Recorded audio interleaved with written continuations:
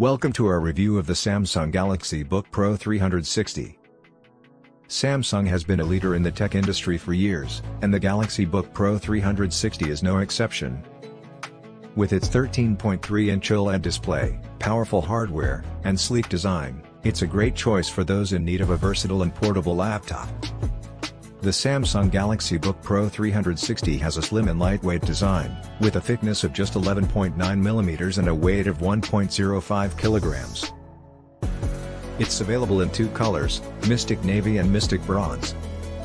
The 360-degree hinge allows for versatile use, whether you need to use it as a laptop, tablet, or in tent mode. The Samsung Galaxy Book Pro 360 has a stunning 13.3-inch OLED display with a resolution of 1920 by 1080 pixels. The colors are vibrant and the contrast is excellent, making it a great choice for streaming videos and photo editing. The Samsung Galaxy Book Pro 360 is powered by an Intel Core i7-1165G7 processor and 16 GB of RAM, which provides excellent performance for both productivity and entertainment tasks. It also has a 512 GB SSD, which provides fast load times and plenty of storage.